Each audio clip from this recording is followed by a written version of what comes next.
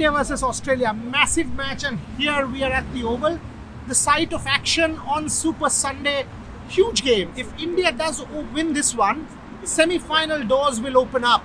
As Michael Clarke made a comment at the show yesterday, if Australia win this one, they might go on to win the World Cup undefeated. Massive comment coming there from the defending World Cup winning captain Michael Clarke.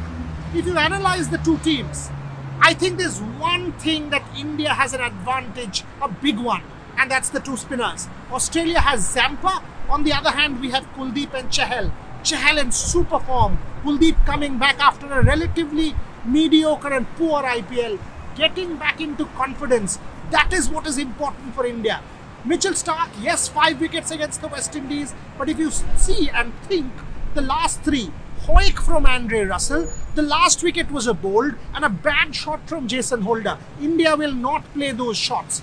Mitchell Starc has not been able to bring the ball in over the last year and a half, and that might be an issue for Australia. Patrick Cummins, for me, a bigger threat. On the other hand, Rohit Sharma getting runs. We just met inside during practice. They are in solid frame. I've met a couple of players at the team hotel, the Plaza Riverbank. They are looking good, chatting, enjoying themselves, passion, commitment, dedication. This Indian team is clearly looking the part. मेरे लिए इस team आगे जा सकता है, semifinal पहुंच सकता है.